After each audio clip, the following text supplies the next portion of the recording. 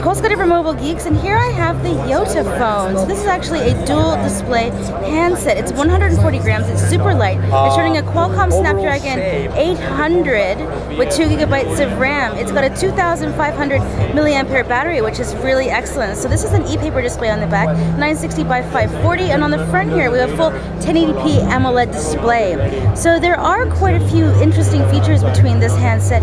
It's that, well, this is a prototype, so you see that we have the black and white options over here. So we do wallpaper, organizer, you can do, your internet hub. So actually we do have a hands-on kind of demoing all of these with the product managers. I have in the hands of mine the very first prototype of the next generation. It's not the kind of a final materials, etc., but the overall appearance is pretty much final. We have an Android KitKat here, 5-inch Full HD display, but the main feature here is definitely our always-on display, which now with the second generation is receiving full touch experience. So actually you can now browse your, maybe calendar is a good example. Browse your Facebook line here on the back display and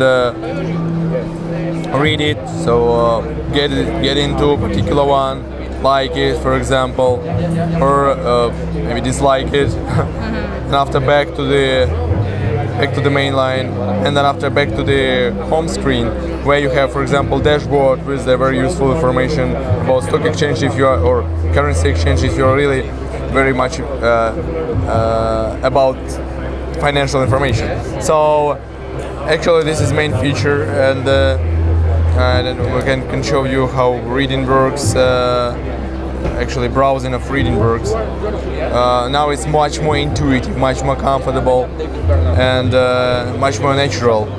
This full touch experience of the back screen now delivering opportunity to expect it to be an opportunity to answer calls, send call, make calls, accept and answer emails and SMS, tweets, etc. So if you really would love to deal with the kind of a functional information like text, data, etc., you even don't need to turn on the color display, which consumes a lot of energy. But when you really would love to get in touch with the multimedia content or the Full HD display with the video and the games, etc., it's always ready to help you.